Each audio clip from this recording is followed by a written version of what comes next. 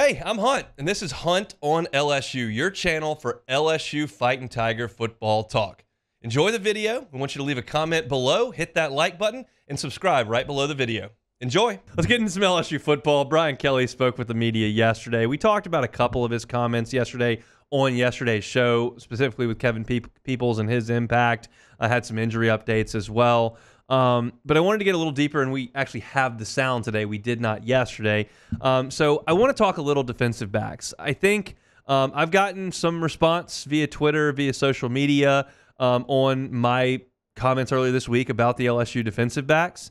And I just kind of want to continue that conversation. I think it's going to be very, very important. I feel good about where LSU is on the offensive side of the ball. I don't know that I would toss the word elite around right now, but I feel like the pieces are there, and I trust that coaching staff. I'm seeing some things from the defensive front that I like, and I've been pretty bullish on the linebackers since the start of camp. It's the DBs that I'm looking to see more and more out of every time we go out there, and I think Brian Kelly kind of feels the same way, and he talked about what he needs to see from these corners.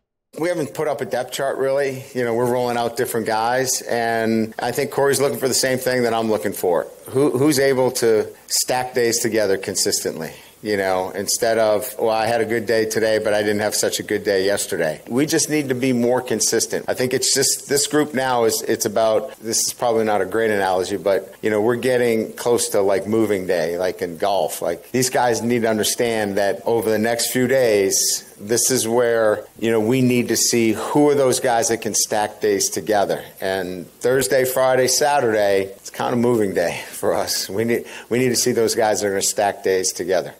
There's a lot in that bite, and shout out to T-Bob for nailing the moving day analogy this morning on the morning show. Hester didn't even give it a shot. They're not golf guys, and T-Bob absolutely nailed it. It is time, because when they report to practice on Monday, you start going at USC. That is 2 weeks out from game day. That is time to start preparing. Right now, people are trying to win jobs. Monday, they start kind of game planning. And so if you want to be part of that game plan, it's time to go this weekend. They're going to have a scrimmage type situation this weekend. Media's locked out. They're going to get into it this weekend. And it's time for some of those cornerbacks, as he said, to start stacking days. I'd like to see them stack reps, quite frankly. There have been days where I didn't think they stacked any reps, but there have been days where they've been better. And you figured, as of probably August 1st when they reported to camp, that Zy Alexander and Ashton Stamps were probably the two guys who were going to be the corners. Well, we got out there on August 1st, and Zy Alexander had a big old brace on his knee, and he wasn't doing much.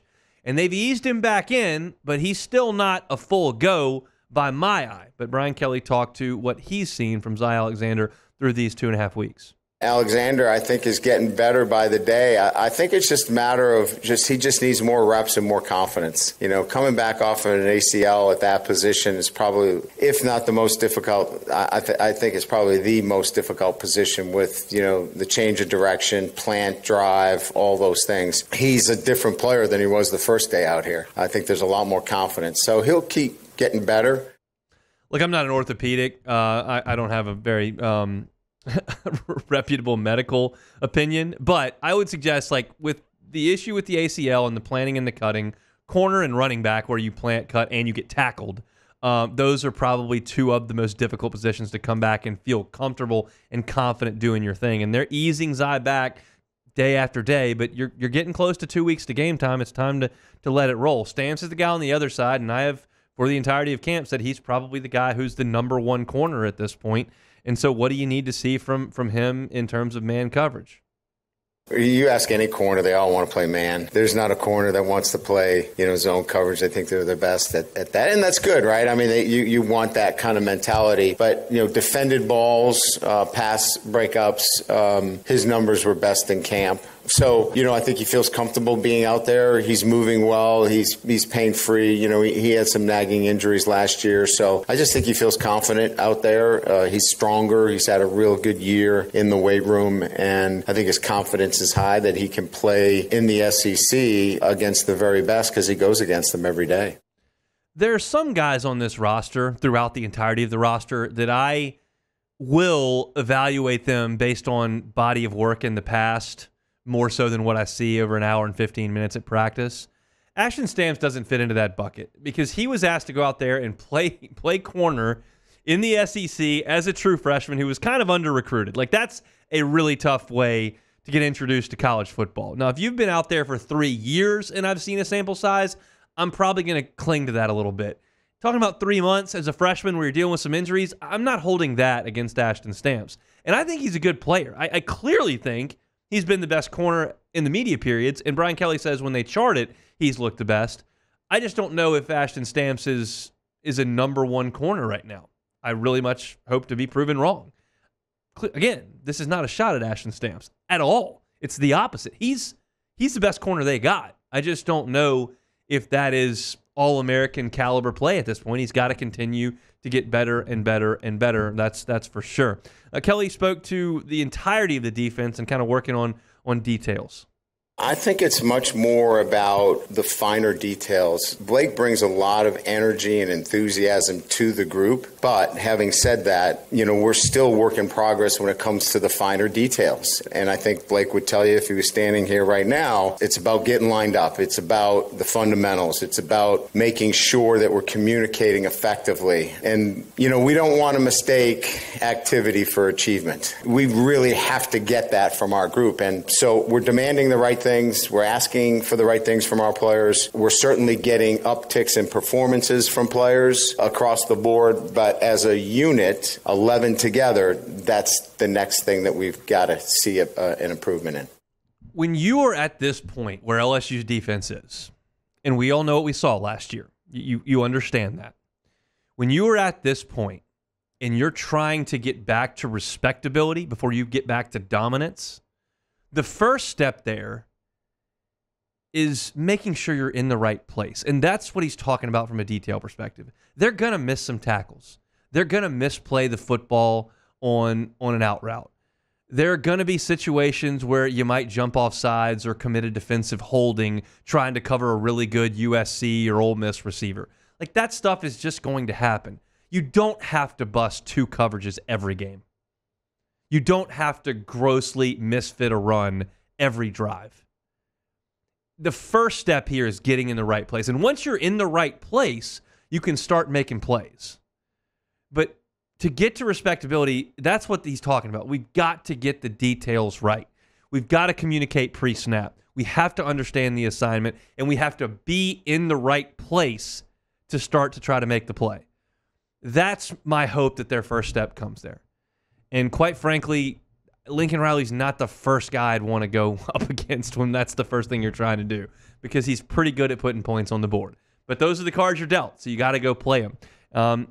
The corners we know are in flux. You're dealing with some younger guys. You're dealing with some guys coming off of injury. You're dealing with some guys who are cross-training corner and safety.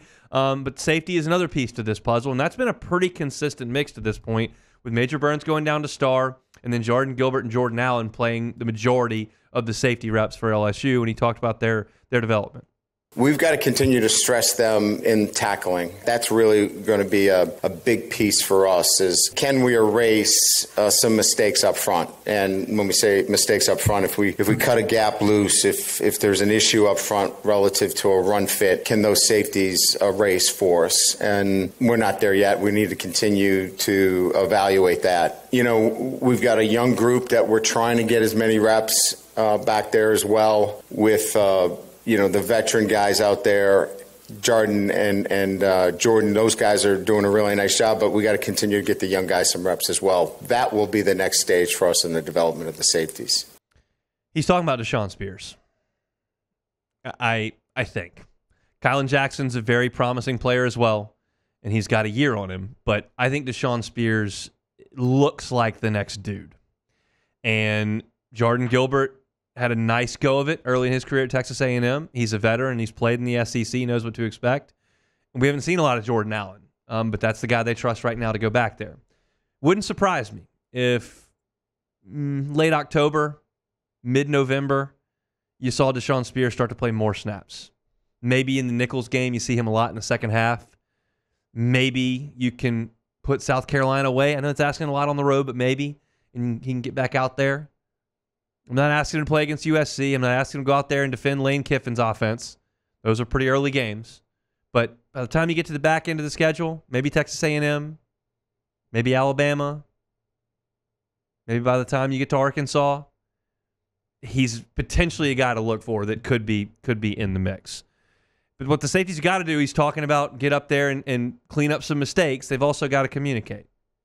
I think we've done a pretty good job relative to the communication. That was going in something that we were concerned about. I think that's been a piece that I think has been really, from my end, a pleasant surprise. We've gotten good communication. We're not in a position where we feel like we're not getting the right calls and executing the right coverages, and obviously coverage fits back there. So that's good. One day, I hope that they get their feet wet against nickels before they go play USC, but that's not the card LSU has played the last 4 years. They've played Mike Leach, they've played Mike Norvell, and now they're going to go play Lincoln Riley. There's no figure this out when you get there. You got to figure it out now. Communication, lining up, and understanding where you're supposed to be, it's paramount. And I'm happy that Brian Kelly is talking about the fact that he's been pleasantly surprised, because you just heard him in the previous bite say that we're not there in terms of the safeties cleaning everything up. In the bite before that, you heard him say, we need cornerbacks to start having consistent weeks instead of one day off, one day on. So he's being candid that some stuff is good, some stuff is not. And he likes where the communication is. And like I just said, that's step one. So that's an encouraging thing. I thought the defensive back portion of Brian Kelly's talk yesterday was probably the most interesting. We wanted to get that sound to you. So if you just got in the car and missed a little bit of it, of the Brian Kelly sound, you can catch it on demand, Hunt on LSU on YouTube, or wherever you find your sound on the audio side of things. Hey, thanks for watching Hunt on LSU. Before you get out of here, do us a couple of favors. Hit that like button, leave your comments below, and subscribe to the channel for all your Fighting Tiger football talk. See you next time.